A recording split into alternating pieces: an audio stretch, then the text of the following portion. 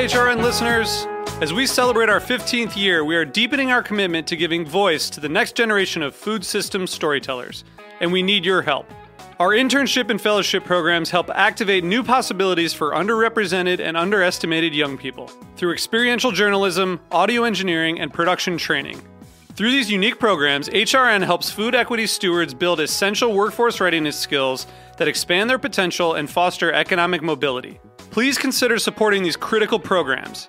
And with a minimum donation, you can be entered to win a dinner for two at an amazing restaurant in one of 8 cities and tickets to a concert at a great venue in one of those cities. We have incredible partners across the country who have donated, as they also share our passion for helping to educate the next generation of food systems storytellers. Check out heritageradionetwork.org/15 to donate and enter to win today. That's heritageradionetwork.org/15 to donate and enter to win today. And make sure you donate before March 31st. Thank you. This episode is brought to you by Southern Farm and Garden, a beautiful handcrafted agricultural journal. Purchase a copy today at southernfarmandgarden.com. You're listening to Heritage Radio Network. We're a member-supported food radio network broadcasting over 35 weekly shows live from Bushwick, Brooklyn.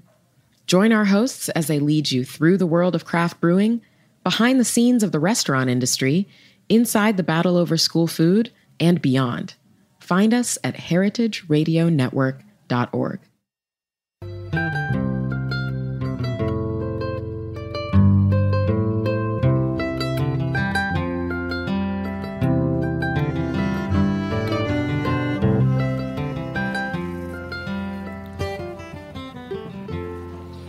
Hello, this is Lisa Held coming to you live from Roberta's in Bushwick, Brooklyn, and you're listening to The Farm Report, a Heritage Radio Network show about the people, processes, and policies that shape how food is produced today. So today we're going to be diving into grass-fed beef with a true leader in the field, Ridge Shinn. Ridge, thank you so much for coming all the way from central Massachusetts to be here. Thank you. It's quite an opportunity. So I think we should just start really at the beginning. You have been doing this for a very long time, and I'd love to just hear a little bit about your background as a farmer. Can you tell us a little bit about your experience? Sure. We don't want to take up the whole time, but I tell people that I learned to farm in the 1800s because I learned to farm at a museum, which was trying to replicate the 1830s. So we milked the cows by hand, we used oxen, we mowed the hay with a scythe. So that's kind of where I started. At the same time, I worked on a modern dairy farm, milking about 125 head. This is many years ago. And then over the years, I've kind of segued. For the last 20 years, I've been involved in grass-fed beef. So kind of stumbled upon it, learned about it, and for about 20 years in various different companies, been working on 100% grass-fed beef. Got it. And you're not actively farming right now, are you? No, I actually am busy with the business and don't actually have cattle on my farm. Okay. Yeah. Do you miss it? I do. And my grandson keeps lobbying for it. It's like, but I got to travel. I got to go talk to farmers. Right. I can't be here. So your company, Big Picture Beef, is focused on raising cattle in a very specific way. What is that way? What does your system for grass-fed beef look like? Well, it's really pretty simple. It's 100% grass-fed beef, but it's also high quality, consistent high quality grass-fed beef. One of the issues with grass-fed beef, a lot of grass-fed beef, people just quit feeding grain and don't do anything else. And a lot of the grass-fed beef that's out there is not very good eating experience. So our system promotes finishing the cattle, making them fat on a grass-only diet. So it's not rocket science, but it is quite a skill set to do that. Well, how do you do that? What's the difference in the system that makes the cattle fatter? Well, one of the challenges is that the cattle, when they're being finished, have to have access to the energy in the grass. So the grass has to be tall. The top third of the plant is energy. The cattle have to move through that energy constantly. So we move cattle maybe 4 times a day on our finishing farms. So the cattle grow on a cow-calf farm, and they don't have to move that often. They just eat grass. The mother cow provides the milk. The calves grow up to about a year of age. But then we move the cattle to our finishing farm where we have a bigger herd, and they move like a herd of buffalo, move constantly, and are able to eat the energy in the grass, which makes them fat. So are a lot of people who are doing grass-fed then not moving the animals enough? Absolutely. If you go to a lot of grass-fed beef websites, this is one of my big bugaboos, and you look at the best picture they put on the website, it looks like the cattle are standing on a golf course.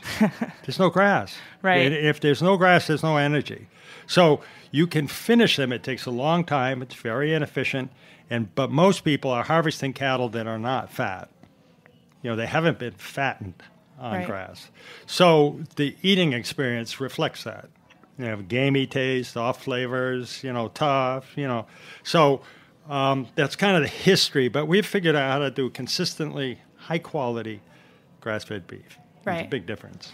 And is it the same system as some of the other programs that are talked a lot about today? For instance, I think right now there's a lot of attention to this idea of regenerative organic agriculture that incorporates like grazing with other crops and regenerates soil. And then also I know like Alan Savory and the Savory Institute is a huge proponent of grass-fed beef. Are you doing something different, or is it sort of this similar? We incorporate a lot of their practices. Actually, I'm doing a conference with Alan Savory on Friday in New Hampshire. It's called, they've created what they call Savory Hubs. So there's groups around the country that teach their methodologies. So this is a new hub in New Hampshire at Stonewall Farms, and Friday there's going to be a conference there kind of to kick off that hub, and we're going to be there. So we use those planned grazing concepts, but the other things we have to do is get the right genetics on the cattle. So we have to pick the right kind of cattle. And then the management really is, we want to plan the grazing, but we want to plan the grazing with enough energy in the grass to get fat. Right. So we do the same kinds of things that they do in terms of building the carbon storage in the ground, but we do it kind of with an economic interest that we want a good piece of beef at the end of the day. Right. That's our goal. Yeah. And so you just mentioned the carbon sequestration. Can you talk a little bit about that as a component of what you do? I think that's probably one of the biggest. The carbon is a huge. We actually just we're announcing on Friday a collaboration with an environmental group, Soil for Climate, and we're it's an environmental group paired with a meat company, something kind of unheard of, but we agree on carbon, and we're calling it the Northeast Drawdown. So what we found is that grazing enables us to take carbon out of the air and sequester it below the soil. So the grazing doesn't, but the plant does. So the technique we use is something that every kid in grade school biology's learned about, photosynthesis. Mm-hmm. So photosynthesis takes CO2 out of the air and takes that, makes it into sugars and stores it below the soil in a stable form. Now, once the carbon is down there, the carbon exudates go out, and they help the microbiology, the bacteria and everything break down the minerals, the nutrients, make them plant available, which comes back into our plant for our cattle. So that's the reason we're interested. But the corollary is that we're sequestering tremendous amounts of carbon by this process. And the research now, the peer-reviewed research is fully on board. Richard Teague from Texas A&M has been doing this research around the country and finds this significant, measurable amounts of carbon sequestered by this adaptive multi-paddock grazing, the way we graze the cattle. Like so the second part of that is if we get the carbon back in the soil, then it holds water. So we have, at the end of the day, water is a big problem for society. And what happens, if you go on our website, you'll see there's a perk test or a infiltration test of different management. So corn land, extensively grazed land, the way most cattle are grazed out west, and the way the grass-fed cattle are grazed in Australia. Just put the cattle out and they just wander around and eat everything. And then this adaptive multi-paddock grazing. And what's fascinating is that when you do this infiltration test on the corn land, it takes 30 minutes for the water to infiltrate. So you wonder why the Mississippi floods. The Right. water can't go into the ground. It's like concrete. Yeah. And then on the extensively grazed land, it's dramatically better. It's about 7 minutes for the water to percolate or to infiltrate. Now you switch to the adaptive multi-paddock grazing, 10 seconds for the Wow. water to infiltrate. So, and once the water goes into the soil, the carbon grabs it. The carbon's like a sponge. So when you begin to think of how this could impact watersheds, states, Yeah. the whole country, it's a massive potential to get the carbon out of the air. It's like the low-hanging fruit. Yeah. We don't need some machine to pull it out of the air and store it. We have photosynthesis, which works. Yeah. It's been working since forever. We have to optimize it. Nature. And this grazing system optimizes it. Right. Well, and I don't think anybody would argue at this point that grass-fed beef is not better for the environment than grain finished, right? Like I think people are more aware that it is a lot better for the environment. I think one criticism you hear a lot when you talk about this is how would there ever be enough land to do this? How do you respond to that? Oh, I could point you to articles that show that there's a tremendous amount of land. One of the things that's fascinating, when we do this, we find that we can actually increase the biomass production on a piece of land threefold. What do you mean by biomass production? Well, the amount of grass. Okay. So in other words, on the land trust that I'd leased for years, when I started, it had been in corn for 25 years, sprayed with all kinds of poisons. We planted some perennials, and we started grazing. It didn't grow very well. By the third year, we had grass that was about 4 feet tall. And when the grass is 4 feet tall, the roots are 4 feet deep. And when we actually measure that grass, we measure the amount of biomass, the amount of acre inches of grass. It's just stunning that in 3 years we can go from very little biomass produced to a tremendous amount. So that means that's food. Right. And so what you're saying is that you don't need as much land if you have more grass. Precisely. Okay. Precisely. So in other words, you triple the amount of your land on that one piece of land by grazing. Right. I mean, it's counterintuitive, but we've done it all over. One of my finishing farmers in Vermont, Mark Cesario, has measured the carbon, and when I go up and visit him and walk through the grass, I can hardly walk. The grass is so thick. And it's just been created by cattle grazing. Yeah. No inputs. No fertilizers, no tractors, no lime, just the cattle grazing. Right. And you were saying earlier that the land on the East Coast in New England is actually uniquely good for this. Can you talk about that a little? Yeah. Well, what's fascinating is that out west, where most of the cattle are grazed in an extensive fashion, it takes about 15 to 20 acres to support a cow annually. In the Northeast, it takes about an acre to support a cow. The difference is rain. Right. When we have a bad year and a droughty year in the Northeast, we only get 20 inches of rain. Out there, they never get more than 12 inches of rain. So we have tremendous advantage of rain. We have dairy quality soils. We also have proximity to the market, which is huge. But the advantage in an environment where we have plenty of water and manage the cattle, we can just make this happen rapidly. Right. Well, what about, sorry, excuse me. So what about how the actual system works when it comes to big picture beef working with farms? I want to dive into how you're approaching farms, who you're working with. I think you have sort of like an aggregation model. Can you talk a little bit about that? Yeah. So the statistics are that in the Northeast, which we describe as New England, New York, Pennsylvania, Maryland, New Jersey, West Virginia, there's over 600,000 beef calves born every year. Not dairy calves, just beef. The vast majority of those calves go west to the feedlot. So basically what we want to do is get in the middle of that relationship. So when the calves are a year old, instead of getting on a truck and going west, we want them to come into our aggregation system and go to grass finishing instead of grain finishing. So we're working with the typical small farm is 20 head of cattle. Okay. That's national average. So you have all these little cow-calf producers, And currently, the cattle dealers aggregate them and send them west. So we stepped into that relationship. So we're aggregating for about 70 farms right now, and it's beginning to grow. We're beginning to recruit farmers into that. And what are the farmers that you're recruiting? What were they generally doing before? Well, just selling to the conventional market. So we pay, the way it works is we pay about 15, 20% above the market. So in other words, if they took their cattle to the auction or the cattle dealer, they'd make thus, we pay more. Mm-hmm. We have a philosophy that everybody in the food chain has to eat.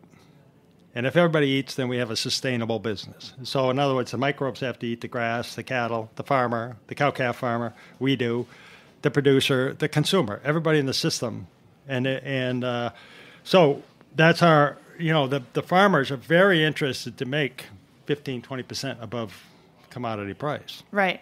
Yeah. Has there been, that kind of seems like a no-brainer. Have you gotten any pushback from farmers? None. They're desperate. They're desperate to find a way out. And what's fascinating is a lot of the farmers that are joining up are farmers that have tried the farmer's market scenario, where they have a big freezer and they go to the farmer's market on Saturday and then they come back and they put all their inventory away and they have to do their marketing and they have to take care of their inventory and all this kind of thing. A lot of those people are joining up. They're saying, hey, this is a lot of work for the amount of money. We're really not making a whole lot of money. And it's somewhat limited scenario. So if they raise cows and calves for us and then they sell us the calves, they have room for a bunch more cows and calves. So they can do that in kind of a part-time fashion, right, efficiently. And we can help them get the right genetics, use the right bull. We can help them in management. We can help them figure out how to quit feeding hay, which is the key to their success financially.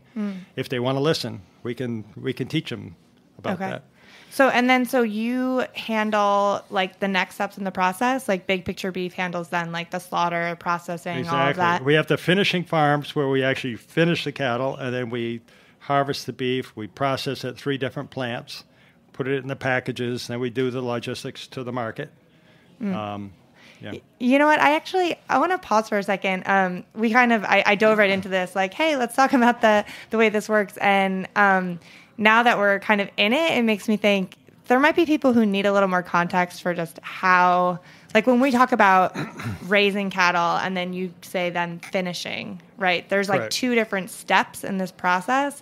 Can we just like step back a second and can you just explain that to someone who maybe has no idea how this works? Like what's the difference between the finishing process? Yeah, absolutely. So many people have heard of feedlots and CAFOs and all the bad stuff that goes with that. And that's a true story. Beef is problematic when you concentrate the animals. That's 97% of the cattle in the country are raised on cow-calf farms, these same farms that we're dealing with, and eat only grass for the first at least year of their life. Right. And then a lot of them then go to the feedlot and for the last 120 days get fed grain to make them fat.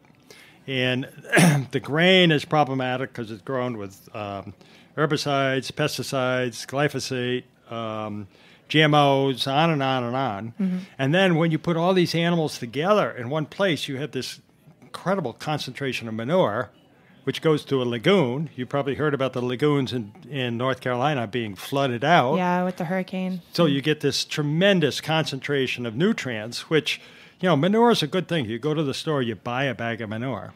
But if you have too much in one place and no way to get it back on the land, you have a problem. So that's what happens in the feedlot scenario. So there's many companies now that pull their punches and say, well, we're grass-fed. Everybody wants to be grass-fed, except that we finish on grain. But what happens is when you finish on grain, when you feed grain, we have a little motto, feed grain, kill soil.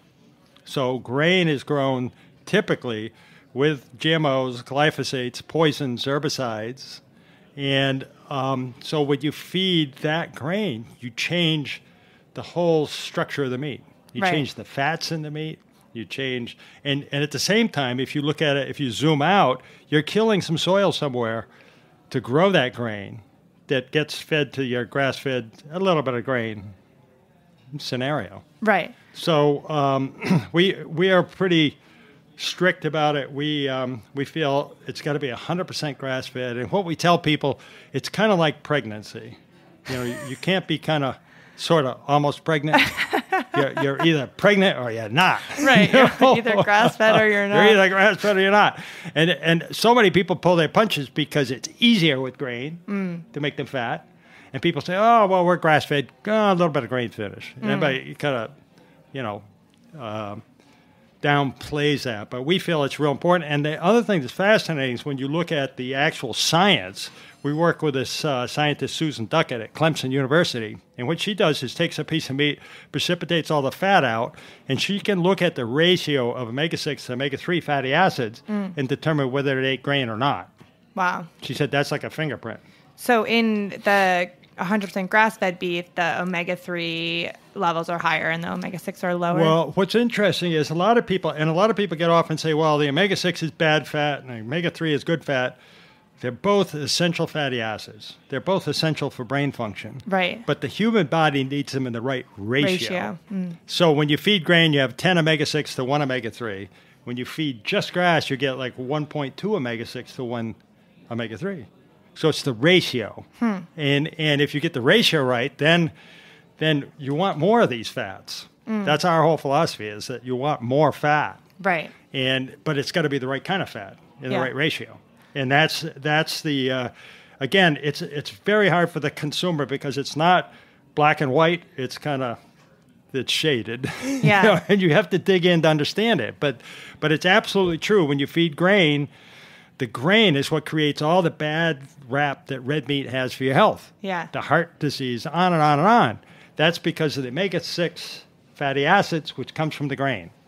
Well, Not to mention the E. coli, and I mean, there's mad cow. There's all these other attributes that come from grain. Yeah. And I mean, nutrition research is certainly moving forward in a way that is in line with that. I feel like in the past 5 years, maybe 10 years, there's just been so much attention to this idea of you need fat, right?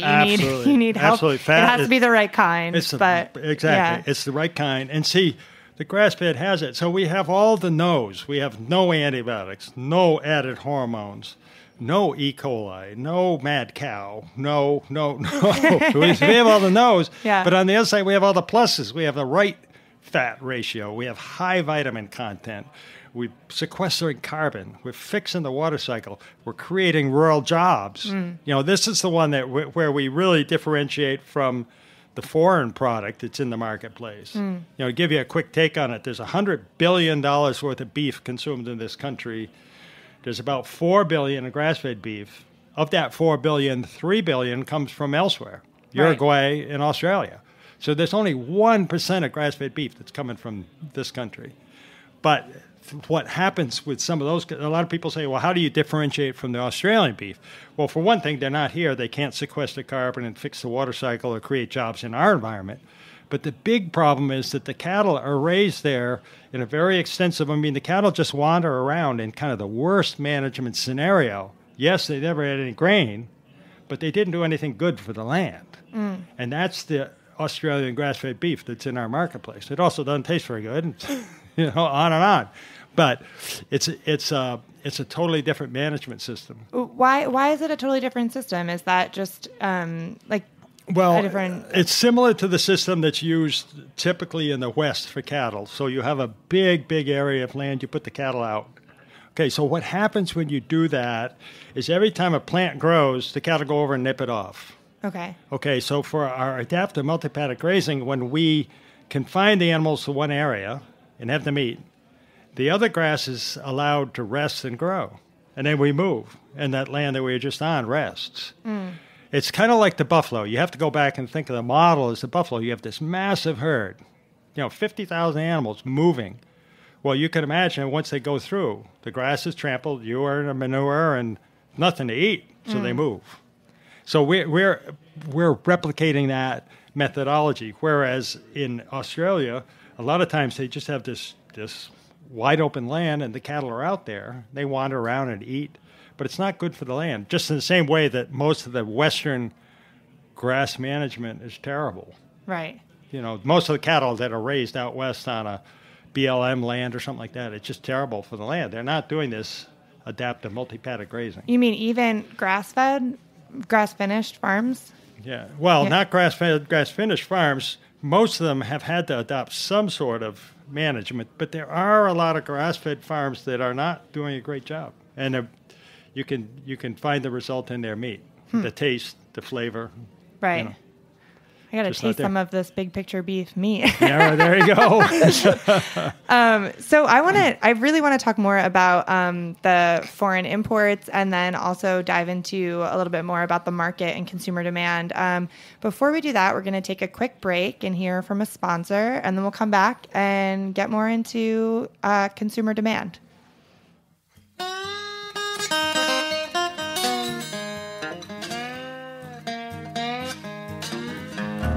Don't go in for understanding when you are away. Can't use my heart to think away the time. This episode is brought to you by Southern Farm and Garden, a beautiful handcrafted agricultural journal. Each issue features stories about food history, seasonal recipes, artisanal products, and the amazing people who bring it to your table. Packed with stunning photography, the content is fresh and educational.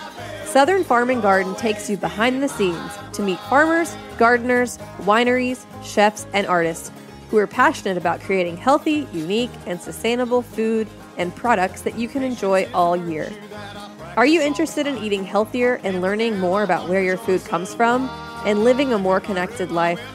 Purchase a copy today at southernfarmandgarden.com. Foodtank.com named Southern Farm and Garden one of the top 20 magazines for people who eat, cook, and grow, praising it for connecting readers with the food, the farms, and the stories behind our food system. Subscribe today or find a retailer near you at southernfarmandgarden.com.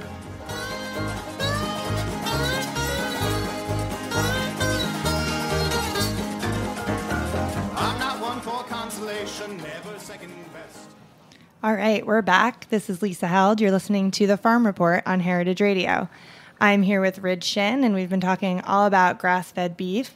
I want to talk a little bit about the market. So a little bit of background for listeners. We used to have a law called Country of Origin Labeling, COOL. It's a fun acronym, that applied to beef, but it was repealed in 2005.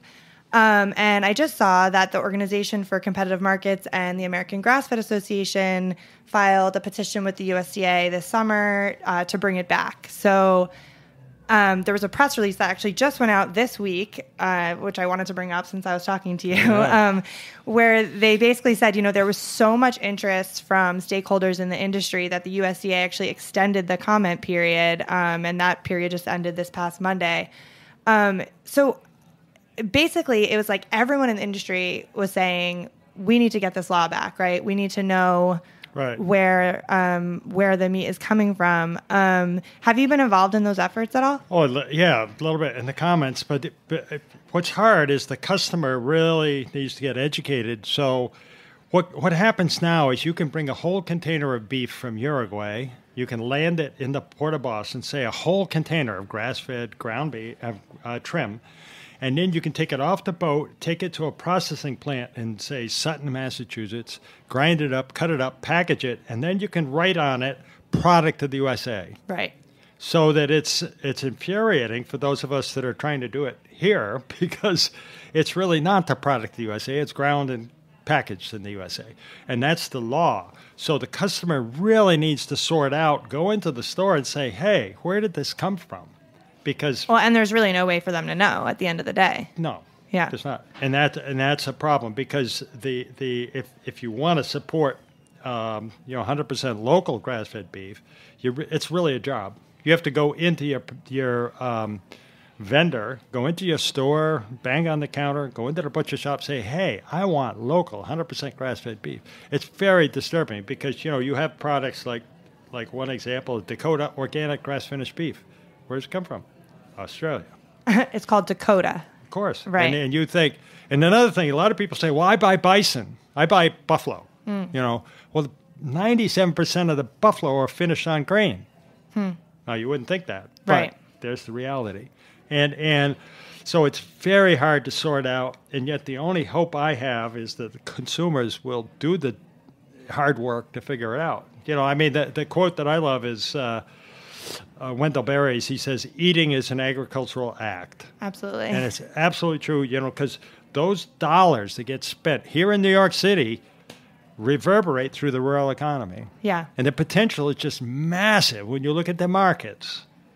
What the market shift could do if the market got educated and said, no, we want local, 100% Northeast raised grass-fed beef. Right. And I want to talk more about that, the demand issue. But just to quickly wrap up this policy issue, I mean, I think, consumers are important, but also there's this idea that the government needs to be regulating our food in a way that allows us to know what we're eating, right? And so hopefully this, in addition to consumer demand, right. hopefully the policy will change. And I mean, I guess we don't know what's going to happen, but the fact that the comment period was extended and there was so much interest suggests that it's hopeful. Yeah. Just to state my case, I'm fairly jaded that policy can save us. Yeah. It can't happen fast enough. I'll give you an example. You've heard of pink slime. Of course. Okay, so when pink slime is where they use ammonia to pull all the red meat off the bones, and they put it in the school lunch program. Mm-hmm. So now if I'd sent a lobbyist to work on that to Washington with a lot of money, I probably wouldn't have budged the needle. Bettina Siegel, one mother, found out about that. In 3 weeks, she put the USDA on the mat. Yeah. Because everybody said, no, don't put that in the school lunch. So I just think the power of the consumer could trump policy. I mean, the policy is going to take a while. Right. And just call me jaded, but it'll be good if we do that. Yeah. And it'd be great if we shift to USDA. But when you look at now, the subsidies are for corn and soy, for guess what? For animal feed, for ethanol, which really is a non-starter. And yet, when the ethanol is subsidized by the government, and then the government forces us to buy it in our gas tank, and meanwhile we're killing soil, and the farmers aren't making any money. I mean, it's just but that's a big, big policy. Right. It's not going to change rapidly. Whereas the consumers could turn this thing on a dime. But so if I'm a consumer right now and I go to my grocery store tomorrow and I say, okay, well, I'm going to vote with my dollars. I'm going to buy grass-fed beef from the U.S., raised locally, and I go to the aisle where that meat is supposed to be, and I don't even know which of it came from here. So I guess my question is, there might not be that option at the grocery store. So then what does the consumer do? You have to insist. What's fascinating is, I mean, Walmart has organic grass-fed beef. Mm-hmm. Why? Not because they think it's a good thing. Right. They have it because consumers said, we want this product. Yeah. And you just have to be insistent. And believe me, these groups, the stores, grocery stores, the vendors listen. Right. Now, it's hard because you need to get educated about what you want. You want a regenerative product, one that's sequestering carbon, that's local, that's humane, on and on and on. It's a big list. But to get educated, and there's many ways to do it. I mean, our website's got a lot of stuff, but there's a lot of information right now out there about this. And then be educated enough to talk to the butcher and say, no, I don't want this product from Australia. I want it to come from the Northeast. And they'll say, well, where can we get that? And then you can say, well, here's a company, here's a company, here's a company. I mean, there are a few companies out there that are doing it. Right. But it is, it's really, it's a chicken and the egg. I can't get a big production system going if I don't have any throughput. You can't go to the store and buy it unless I have the production system going. So it's like people have to commit. And hopefully enough consumers who really understand the, big picture. That's the name of our company, Big Picture Beef. Because the fact is that beef is a climate solution. Beef will put down carbon rapidly. It'll fix the water cycle, and it'll provide rural jobs. So it's like, it's healing in all these ways if it comes from this area. The beef that you're producing via Big Picture Beef, where will you be selling that? Is that a retail product, as in a grocery store? Or are you selling to restaurants? How does that work? Mainly grocery stores. We sell to a chain of stores in New England, Big Y. There's 70 stores. We're in all 70 stores. We sell through a distributor in the Northeast, Black River Produce. We're actually talking to the distributor in New York City right now who goes to a number of vendors right here in New York City. Union Market, Adamanelli's, places like that. Okay. So we're within 3 weeks we're going to be in this New York City in the meat case. Right. And is that retail? Is that your focus, or? Retail is our focus. We work with some institutions like Smith College. We sell to Smith College. Okay. We sell to some institutions. The restaurants are not our target because the restaurants tend to use the middle meats. And there's only about 8 or 10% of middle meats on an animal. So it's hard to say, okay, here's all our fillets, So the restaurants are not as much of a target as the retail stores. Our feeling is that rather than the farmer's market, if people are going to go to the store anyway, they're going to go to the farmer's market, then they're going to go to the store. If they could go to the store, walk down, and there's our meat, they could put that in their basket along with their other products. Right.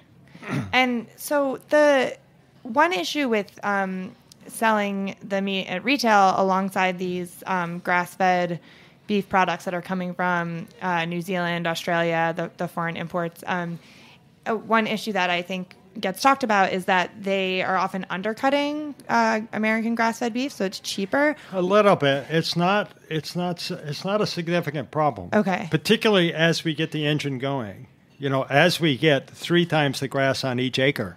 So say we lease an acre for $25 an acre. If we get 3 times grass, our lease is only a third of that. Right. And the same thing with as soon as we get to a mid-level scale. So right now, it costs me $4 a mile to truck 5 animals. It costs me $4 a mile to truck 38 animals. So as we grow the business, the efficiencies come in. And the fact is that we're much closer to the market than Australia or Uruguay. Mm-hmm. Well, yeah, that's what I was going to ask. Why would it be cheaper if it was coming from across the world? Container, it's pretty cheap to put a container on a boat and move it, But the reality is that as we get to a little bit more efficiencies of scale, we can be very competitive on price. Right here in the U.S. Okay. And is the idea for Big Picture that you will continue to add farms and increase production in the Northeast, or is the idea that you would expand across the country? Well, right now the Northeast is plenty big enough to take on. But the model that we've developed is eminently expandable. If we find, that's what somebody said to me, he said, well, what if you get a big demand? Well, we can just expand the model. It's the same model. Cow-calf farms, individual cow-calf farms, source verified. We can tell you which farm the calves came from, moving to a finishing farm, and then going to harvest. So the same model could work throughout the country. But right now we're focused on the Northeast. I mean, we have the markets of the world, we have the rain, we have plenty of cattle. Once we run through 600,000 cattle, then we begin to say, oh, we got to expand. Well, and we have. Obviously, the Northeast is such a incredible region for agriculture.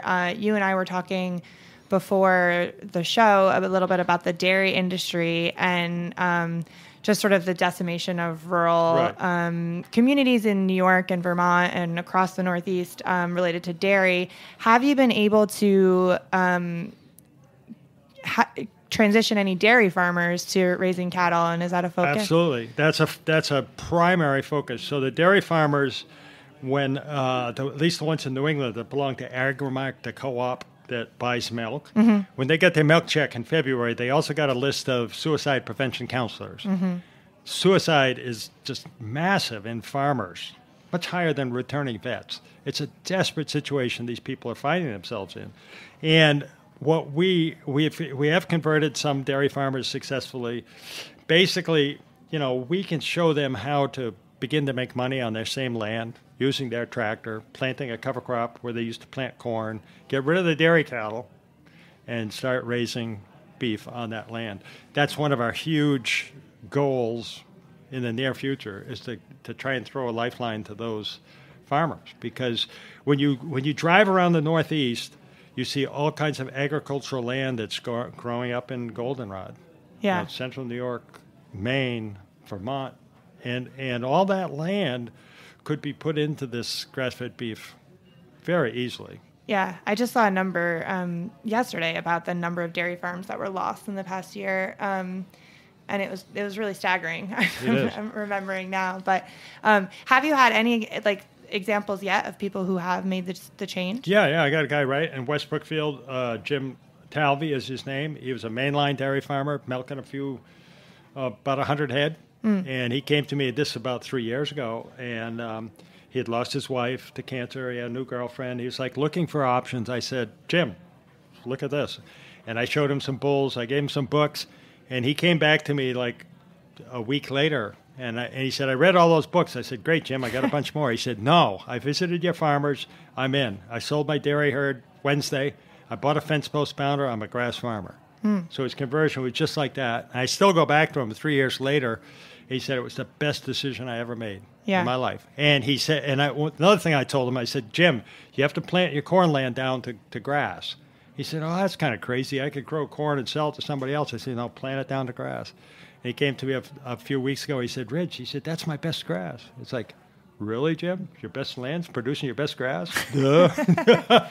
But yeah, that conversion, because these farmers, they know their land, they know cattle, they have a tractor. I mean, it'd be an easy shift. It's a big paradigm shift. But well, that's what I was going to. Yeah, there's got to be a learning curve, though. There is some learning curve, but nothing they can't.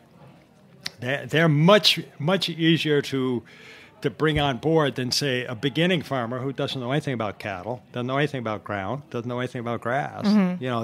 They know quite a bit. They're going to have to shift some things, but if they're desperate, which they are, it's a market. Right.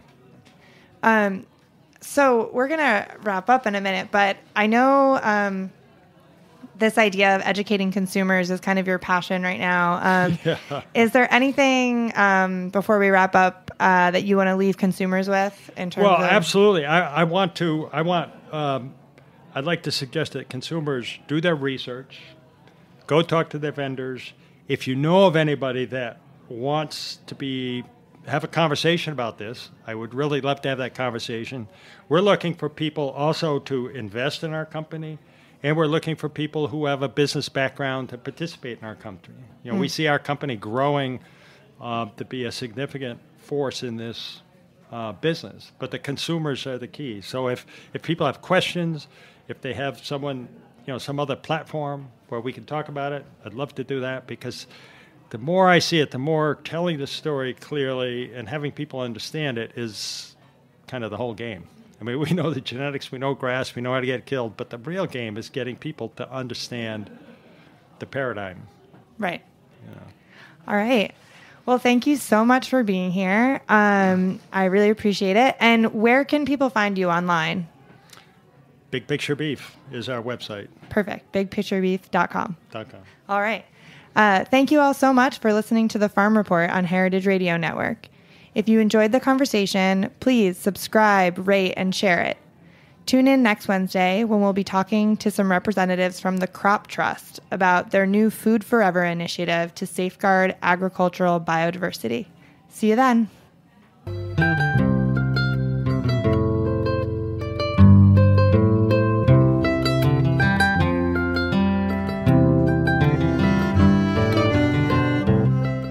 Thanks for listening to Heritage Radio Network, food radio supported by you. For our freshest content and to hear about exclusive events, subscribe to our newsletter. Enter your email at the bottom of our website, heritageradionetwork.org. Connect with us on Facebook, Instagram, and Twitter at heritage_radio. Heritage Radio Network is a nonprofit organization driving conversations to make the world a better, fairer, more delicious place. And we couldn't do it without support from listeners like you. Want to be a part of the food world's most innovative community? Rate the shows you like, tell your friends, and please join our community by becoming a member. Just click on the beating heart at the top right of our homepage. Thanks for listening. Hey, it's Francis Lamb, host of The Splendid Table. Every week on our show, we talk about food and cooking and the meanings of food and cooking. We talk with the most interesting people in food about their techniques, their culture, and everything in between. Whether it's about how fried chicken took over the world or how Instagram changes the way people are actually eating. It's a food show where everyone is welcome. Come join us. You can listen to The Splendid Table wherever you get your podcasts.